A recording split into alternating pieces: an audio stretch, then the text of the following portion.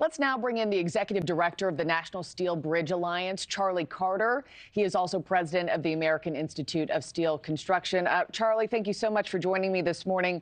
The force of this cargo ship that crashed into the bridge was enormous. I mean, the dolly is nearly 1,000 feet long.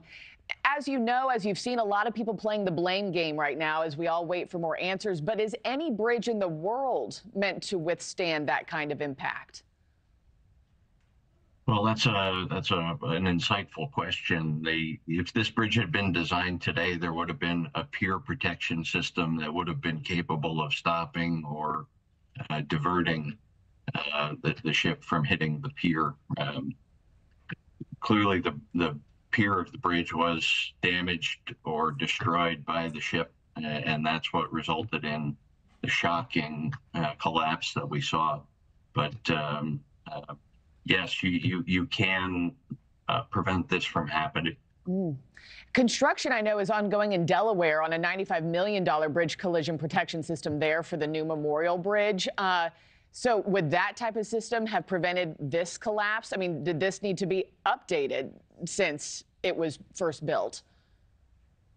That's exactly the point of these systems. The bridges designed in the 70s like this one didn't have these kinds of systems. Today, we do use these kinds of systems because we know that impacts like these are a possibility, and obviously the consequences are much higher the cost is much higher than the cost of putting in a system like this.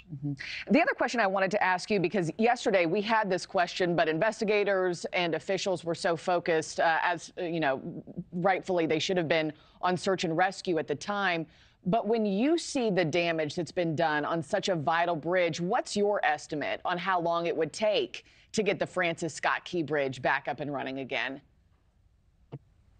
Yeah, that would be speculation. There are a lot of phases here. They're still in recovery mode for the people who were unfortunately killed in this tragedy.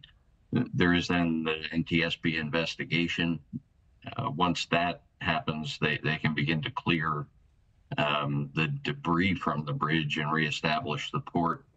But I'm certain that plans are already being made toward the process of replacing this bridge, and we know how to do that quickly. The best way is for the DOT, Department of Transportation, to bring in the team and talk about it from day one. The team of the structural engineer, the general contractor, and the steel fabricator, to plan this project for speed from the beginning and get this all reestablished as quickly as possible. Yeah, it is obviously a necessary artery, not just for drivers on a day-to-day basis, but also shipping along the East Coast. Charlie Carter, thank you so much for your time, sir. Appreciate it.